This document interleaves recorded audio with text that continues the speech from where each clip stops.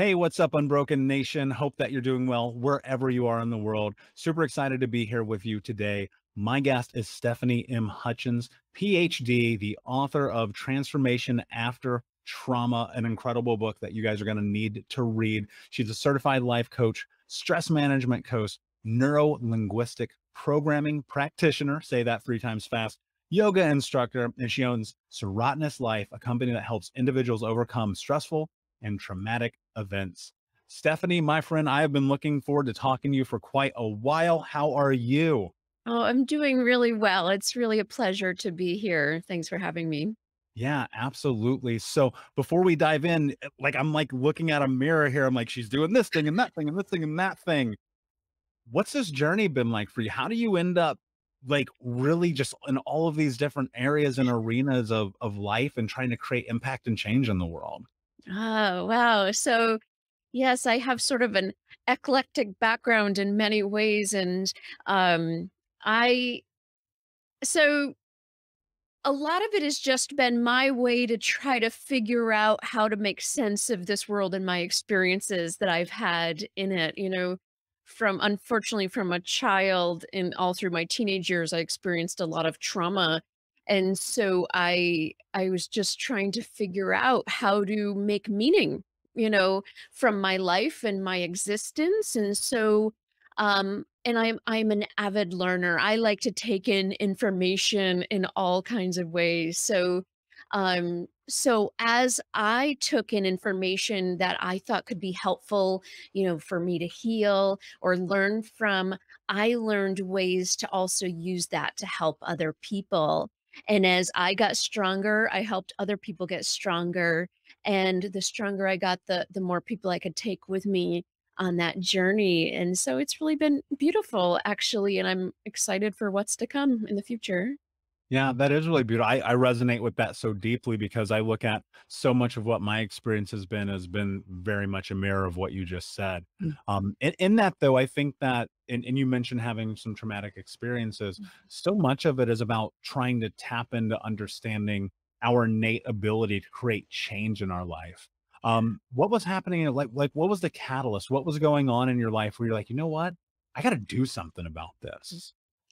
So even though my traumas they spanned for many years, the hardest thing for me was when at 25 I found the love of my life dead, and everything spiraled out of control. He was the first person, the first man, I should say, that ever showed me that I was worth anything and deserving of love.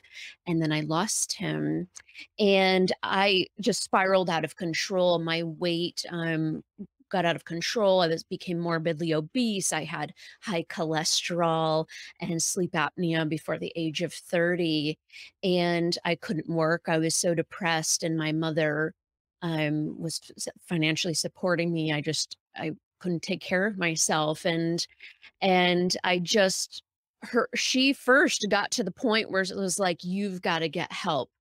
And um and that was really hard for me, where she was like, I cannot continue to help you unless you get help.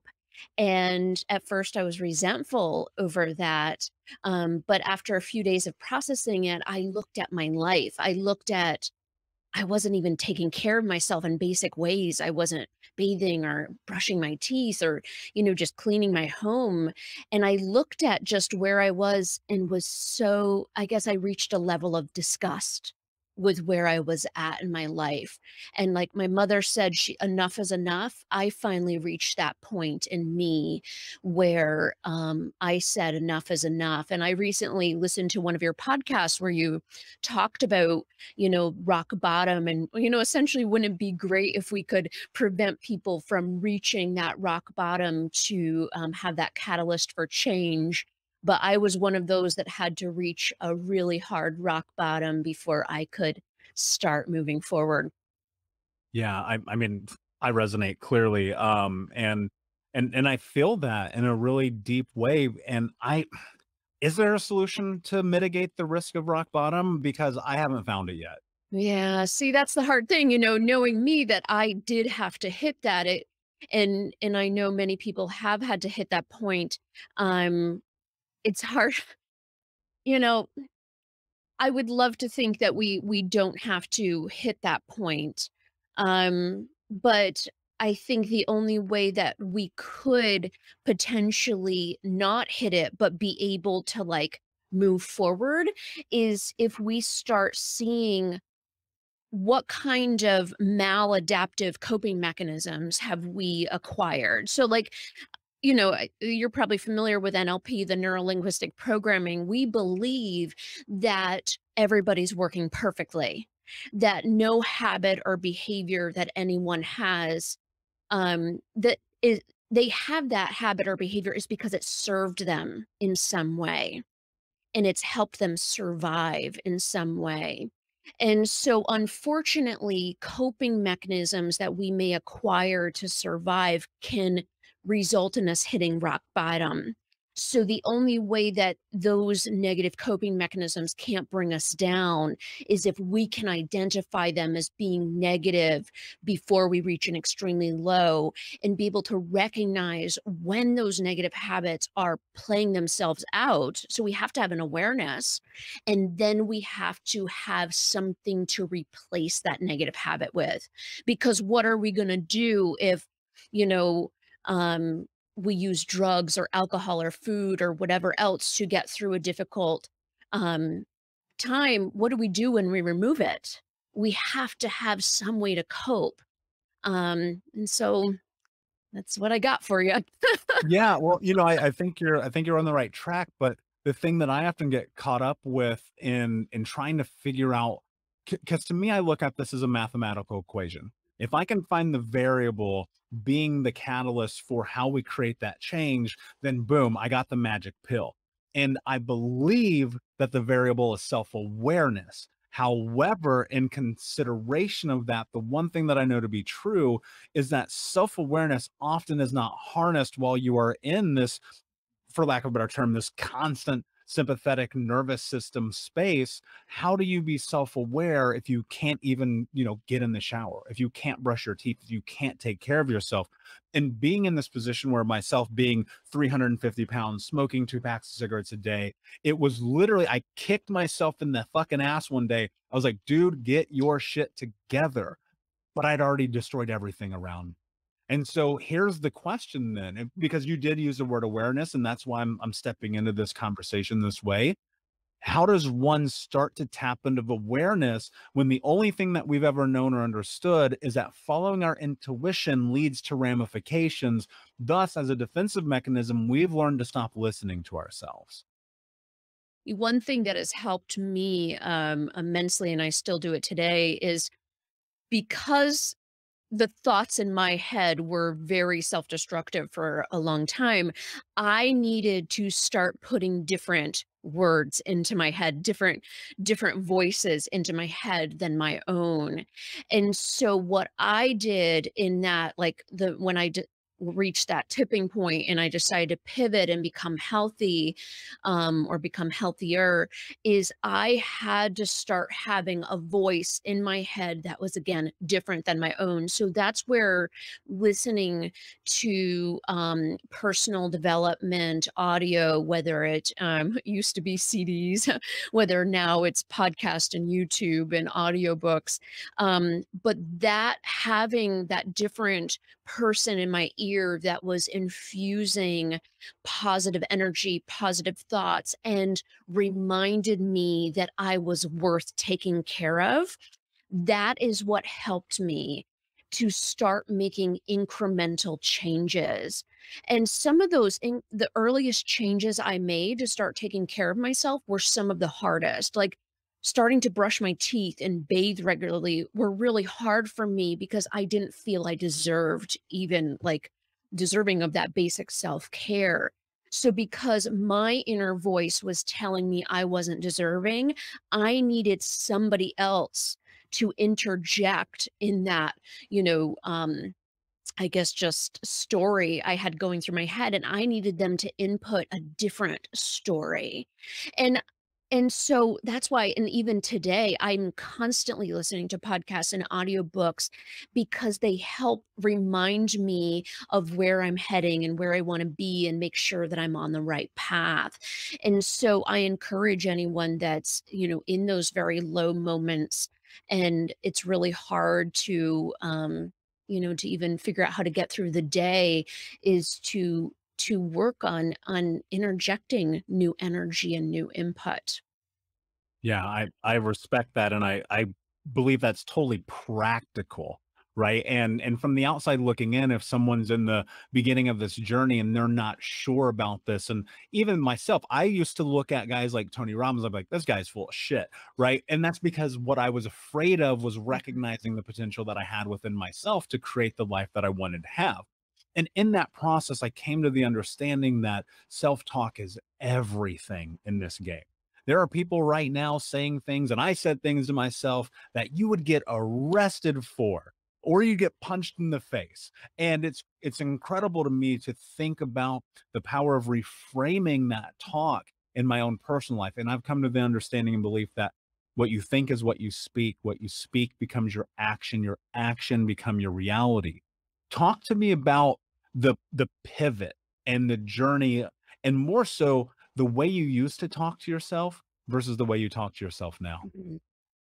Oh, yeah. So in NLP, reframing is a very important technique with us, and I've used reframing through much of my healing journey.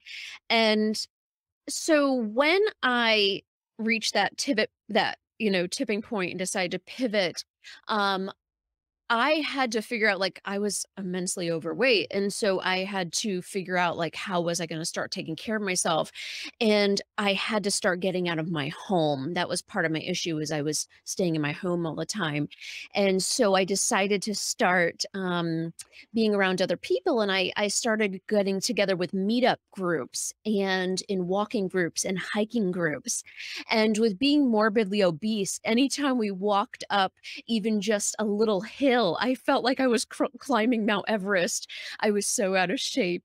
But something interesting started to happen as I started hiking. I started to see that I got stronger with each hike. Like physically, I was stronger. And something else started to happen. Because I was so overweight and each hike was hard, I had to mentally work through that difficulty to keep going during the hike and not give up. And so after each hike, even if it was a short hike, I would have to look at it and I would look at it and be like, I didn't think I could do that. I didn't think I could finish, but I did. And so what it started showing me is I was actually stronger than I gave myself credit for. I didn't think that I was strong enough to make it through my traumas. I didn't think I was strong enough to get through everything on my own, especially after my ex died. I didn't think I could go on. But as I started to progress through higher mountains and longer climbs, I started to prove to myself that I was strong. And that is where I could start reframing those, I guess, the story that I was telling about myself, the belief I had about myself, is that instead of looking at all that I had lost from my traumas, I started to look at what I had gained from them. I started to look at the strength and resiliency it took for me to stay standing with each progressive, stronger blow that life threw at me. And that was really important for me. And still today, reframing is very significant, that I look at any setback I still have today and I shift it and I looked at what is the positive in it. And it's really been transformative for me. Yeah, that's beautiful. There's so much power in that because when you control the way that you talk to yourself, but also understand that you have to develop resilience in that and resiliency in that to be able to step into it. time and time again and understand the power of that. And while you're in this position of like being in nature and seeing the world and seeing trees and mountains and things like that, like you must have absorbed that environment and saw something powerful in it. Did you feel like being in nature was a part of this journey for you? Absolutely. So, part of my background is that I was a biology professor for 12 years. And so I love everything science. And so, being in nature, what was really interesting for me is I started to notice examples of resiliency in nature. I started to pay attention to how trees would navigate around rocks, like obstacles, like rocks, and how their root systems would allow them to stay anchored even though they were trying to get over this rock, and how they would bend to reach the sunlight, and how they would just make it work. And no matter what, they would bend and turn. And I started to see, like, because I know that all living organisms have certain things in common, if trees and other plant life and animals can exhibit resiliency in nature, I started to see and remind myself that that same resiliency is possible in me. So if something that can't get up and move around, like a tree, can figure out how to get around an obstacle and still not only survive but thrive in an environment, I could do that as well. So seeing that resiliency in nature was very therapeutic for me. But it was also, I think, therapeutic in that just getting out of my home, but also like it just being in nature opens up possibilities in your mind, you know? And I can't say enough. And even today, I still hike at least once a week because being in nature is just so helpful to me and it's part of my spiritual practice. Hey, Unbroken Nation, we'll be right back to the show, but I wanted to let you know that you can grab a copy of my first book, Think Unbroken: Understanding and Overcoming Childhood Trauma, for free. If you go to book.thinkunbroken.com, you can download the PDF ebook version of the book and get everything that I know about the baseline of healing trauma for free, downloaded to your email right now. Just go to book.thinkunbroken.com to download your copy of Think Unbroken: Understanding and Overcoming Childhood Trauma for a PDF for your phone. Again, that is book.thinkunbroken.com. Yeah, I love that. That's really powerful. And there's so much to be said about like get disconnected from the Wi-Fi and Mhm. get off of your phone and like recognize those are also defensive mechanisms and those are coping mechanisms. And like I oh my gosh, I would just bury myself in video games. I would just get stoned and play video games and eat chocolate cake. And it would be like it was more difficult for me to eat a salad than it was to do anything else in my life. And in that process, one of the things that I understood about myself was in order to really create shift in your life, you have to have this dogged determination. You have to just look at life and go, know what? I am not going to quit on myself. I'm not going to give up. I'm not going to go back because if you've hit rock bottom, like you can't fucking go any lower. Like the next level is probably death. And I knew, and you probably have this experience too, but I don't want to put words in your mouth, that I knew that if I went back, there was no coming back. Like I saw, I remember vividly just sitting and looking at myself in the mirror and painting this picture of the reality that my life would be if I didn't start showing up for myself. But determination felt not only daunting, but damn near impossible because I never saw anything through before. I never like put myself in a position until I had this life changing moment to go, you know what? You got to show up no matter what on the good days, on the bad days, on the in between days. And it's so easy to quit. It's so easy to give up because one of the things I think people don't understand, and ask any of my clients, they will all tell you they know what my favorite word is, and that word is patience, because this process is that it is a process. But having determination feels like such an important part of the threshold in creating the reality of the life that you want to have. How do you go from this place of just no self-care, being morbidly obese, starting to do the work? And I know you hit bumps in the roads on the way there because like everyone does. How do you stay determined to see it through? Well, I'm going to have to give most of that credit to the mountains. It's why I'm so passionate about hiking and climbing because I felt, I truly feel today that hiking and being in the mountains reminded me every single time I was out there of what I needed to keep going in life. There were so many days I wanted to give up and I didn't even feel it made sense to even exist on earth anymore. And whenever I thought about where I was and going back, like I knew what going back meant for me. It meant likely death because I didn't want to be here. I didn't know how I could exist anymore. So anytime I felt like I was slipping back, I had to remain focused that on this, like I couldn't go back, but I had to have a goal to aim for. And what was interesting is that so what the mountains provided me was a goal to look towards. So I didn't go to the mountains saying, I'm going to the mountains to heal. No, I went to the mountains with a pure goal of reaching that one summit. That was the goal I had. But what happened is because I said, I'm going to reach this mountain no matter what, no matter if it takes me all day to get there, I'm going to stop as many times as I have to. I'm going to get there. And I just kept going. And what was interesting is that as I kept going towards this one goal, on every single progressive climb, it reminded me that I could keep going in other aspects of my life. So even though I didn't necessarily know how to make it out of the depths of my despair, and I was just trying to figure it out, I knew I couldn't go back. So every time I stepped on the mountains and I reached towards the summit, it reminded me that no matter how long of a journey it is, no matter how hard it is, just focus on this one goal. And in this case, in the mountain, it was my summit. But as far as my life, it was not going back.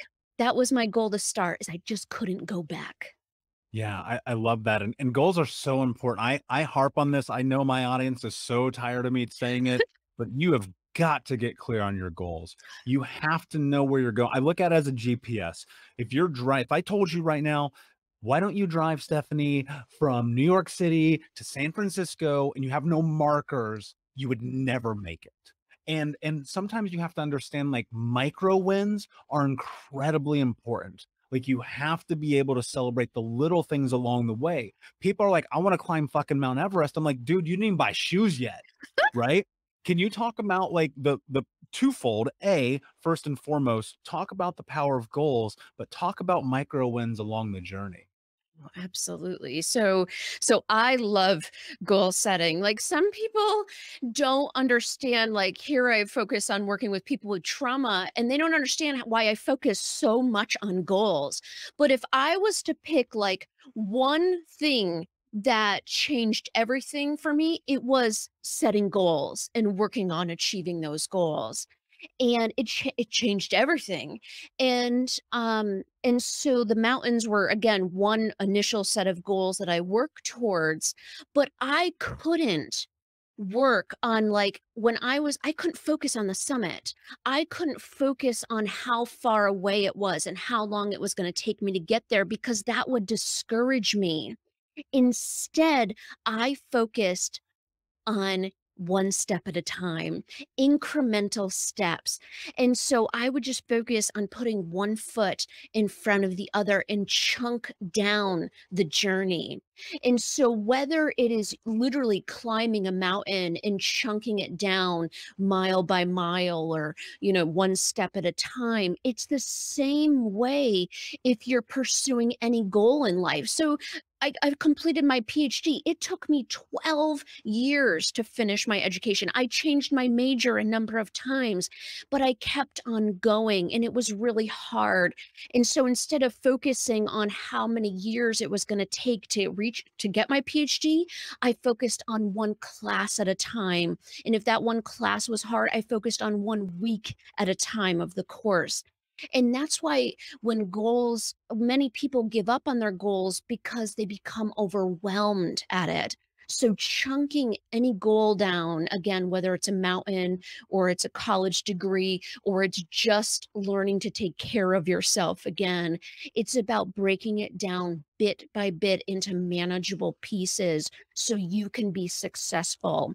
And as you start being successfully incrementally, it starts compounding and it becomes that snowball effect, and you get momentum and you build belief in yourself that you can achieve the bigger ultimate goal. I literally have goosebumps. Momentum is one of my favorite words. I think it's one of the most important things that I wish I had a better word than things to use right now, but I'm drawing a blank. Momentum's everything because without momentum, you do not progress. Without momentum, the car stops. Without momentum, you don't proceed into whatever is next in your life. And like leveraging those micro wins and exactly like what you said, momentum gets you there. But I will say this, how do you start? Because Mm. so much of this is like, I'm looking at it, there's the mountain, holy shit, I can never do this. How do you start to climb the mountain? You've got to figure out what is the very basic thing you can do. So earlier you said you can't have a goal of climbing Mount Everest and you don't even have the shoes, like you've got to start with buying the shoes. Like if you have a goal, you have to break it down into its basic components. And so if it is that, like for me, I need to start working again so I didn't have to depend on my mother's financially supporting me, but it wasn't as easy of just going and applying for jobs. I need to make sure I could get out of the house to actually go to work. So that's why I needed to start on basic self care. So I had this goal of getting a job.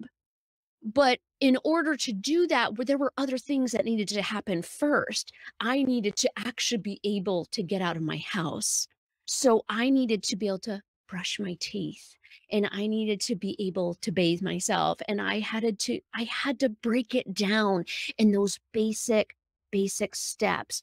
And so regardless of the goal that you're trying to achieve, it's that, what is that one thing that you can do? Like, I was talking with a client the other night, and she was talking about how difficult she has of a time of cleaning her home, and about all of the different parts of her home that need to be worked on. And I asked her how she usually tackles it, and she will usually go around each room and pick up like a few things in one room, and then she gets overwhelmed. And then she'll go into another room and she gets overwhelmed. And she never sees progress. And so what I encouraged her to do instead is pick one room, but not just one room, but one part of the room so she could see progress. So like if that's you, like think of your theoretical room you have. What is one part of it that you could start with? What is one thing that would make you feel that you had progress? And once you start seeing that you're making progress, that builds again that belief, and it can start building the momentum. You'll start feeling better about yourself, and you'll be more likely to take the next step and move on to the next section of the room, and or the next section of the mountain, just whatever it is. It'll just build that. So just this very smallest part that you can start with. Yeah, I agree, and emphatically, actually, emphatically. And the reason why is because that's how I looked at it. I used to think to myself, okay, can I not eat McDonald's today? Can I not? And like a lot of people will go with the things I can do, but I had to reverse it. I had to, what can I not do that's destroying my life? And then celebrate that, acknowledge that. Like one of the things I need people to understand, like there is so much power just in even the micro celebration. Man, I did something good today. Congratulations, me. Good job, me. I made that goal. I did that thing I said I was going to do. Because like at the end of the day, there's nothing more important than personal responsibility. But in that, and I think one of the journeys I struggled with the most, especially early on, was blaming the world. blaming everyone else, looking at my environment, looking at my parents, looking at my schools, my community, and just going, this is your fault. This is not my fault. This is your fault. But what I understood, and especially now that I understand after all the education, is recognizing that there's so much growth that is required as you're moving into this post-traumatic phase. Talk to me about how do you embrace that? Coming to the title of the book, right? The subtitle. How do you embrace post-traumatic growth in the healing journey? And what does that mean more importantly? Mm. So, yeah, so I'm very passionate about post-traumatic um growth. A lot of people, and even including myself, felt so hopeless for so many years after my trauma, thinking, and fell into the same trap of blaming. But what was critical for me was to realize that by blaming, the people who hurt me, or, blaming everyone and everything that was out of my control, that was keeping me stuck. That I had to start focusing on what was actually within my control. I could not change my past. I could not change, these people in my life that were bringing me down even further, but I could change how I thought about my past. I could change the people I chose to be around. I could change how I thought about the way people responded to me. And that was so empowering to me, to know that I was in control of something. The blaming means you're out of control, but by doing that shift of, like, seeing what you're in control was really important to me. And what I will say, I want to tie something back to something we were bringing up earlier about the small wins, is journaling was really important to me. So in my journal, I wrote my goals for self-care. So I made a commitment to myself of, brushing my teeth and bathing. And I, in my journal, would keep myself accountable by checking off each day when I had these small wins. And that was really important to me. And so, as far as post-traumatic growth, it's what the name implies, that after trauma you can experience immense growth. And I have experienced that in my own life.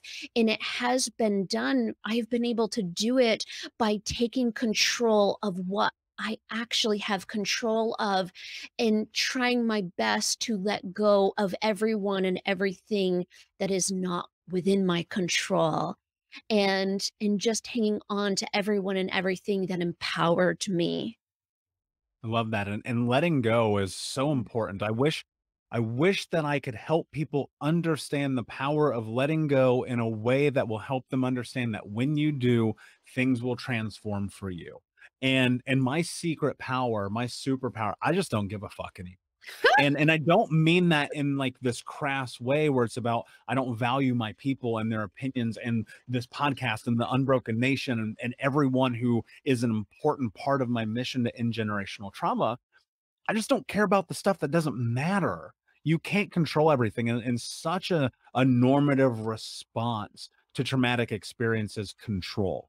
And I would control everything. I used to even use the words, I am a control freak, right? What you think becomes ultimately your reality. And as I removed myself from that nomenclature, this really beautiful thing started to happen where I noticed this immense, for lack of a better term, sense of freedom. And in that freedom, what was able to happen in my life, I was able to step into potential. And then within that potential, I was able to start to create myself. And I love what you just said about letting go of control. It's so important. It's so special. But in that is freedom. What are your thoughts on that? Oh, isn't that such a beautiful word? Freedom, you know? And here, in the United States, we recently had Independence Day, and I've been reflecting on the concept of freedom. And really, what I've needed to be free from the most is, what's anchoring me in the past. And what's anchoring me is me cycling through everything that I have no control over changing. And so the more that I can start breaking those chains from an unchangeable past, the more free I feel and the more unburdened I feel. And it's beautiful. I mean, I think freedom, freedom is a beautiful, beautiful word. And I think it's important that people understand that even though we can never make it so our traumas disappear. And like it's not like they're never going to affect us again, but we don't have to be saddled by our past, and we do have control over our future, and that's beautiful to know, and I think it's a huge part of post-traumatic growth. Yeah, I agree entirely. It's like I'm sitting here like, oh, this is a mirror. I could talk to you about this all day long. Before I ask you my last question, though, Stephanie, can you tell everyone where they can find you? Oh, of course. So I use Facebook the most. So you can find me by either looking me up through my name, Stephanie M. Hutchins, Ph.D. It's going to be harder to type in Serotinous Life, but if you can manage to spell Serotinous Life, you can also find me at my website, serotinouslife.com. So, Yeah, and we'll put the links in the show notes and in the sure. newsletter and all of those things. Amazing conversation. I'm super happy that we're having this. I feel like I'm talking to myself, which is incredible because that's just further proof. I need people to understand something. It's further proof that if anyone can do it, then anyone can do it. Stephanie, my last question for you, my friend, is what does it mean to you to be unbroken? To be free, that's what it means, as we were just talking about. I used to use that word all the time, that I was broken, and that was disempowering, and it made me feel trapped. I felt trapped in an invisible cage.